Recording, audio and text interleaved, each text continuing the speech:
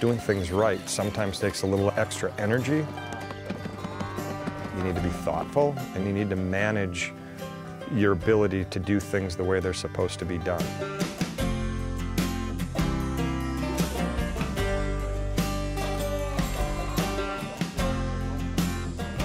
We are, as of this year, an 80-year-old meat company. It was started by my grandfather.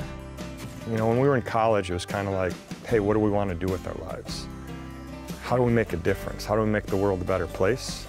Hi, my name is Randy Strauss, and this is my brother, Tim. We traveled around the world and realized that there is a better way. Animals living in a natural environment. And what we can do is go back to how Mother Nature wanted to produce livestock, and now 4 generations later, we are the leaders in ethical and humanely raised meats. She knows better. We're out here eating right now. You tell me about the veal. This is from Strauss Brothers. Moist, juicy tenders, another alternative. And they run a free-raise operation, and they don't believe in confining their calves in crates. Randy and Tim Strauss do have that passion. I had this as a special on Saturday night. Within 45 minutes, we sold out. This veal is just amazing.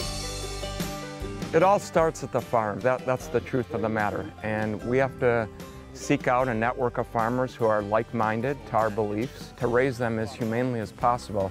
Out on the pasture, there's no confinement, and they're a lot healthier.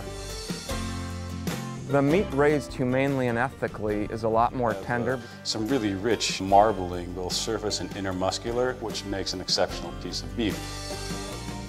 There's a lot of love that goes into that product, and there's a lot of thoughtfulness, and there's a lot of trying to do what's right for everyone. And these farmers, they're all about being stewards of the land and having it for the next generation, and that's what we're about. We feel really good about, you know, what we've been able to accomplish, but we hope that at the end of the day, that consumer puts that bite in their mouth and says, wow, you know, this was really worth it. I really appreciate the efforts that Strauss did to make this taste so good.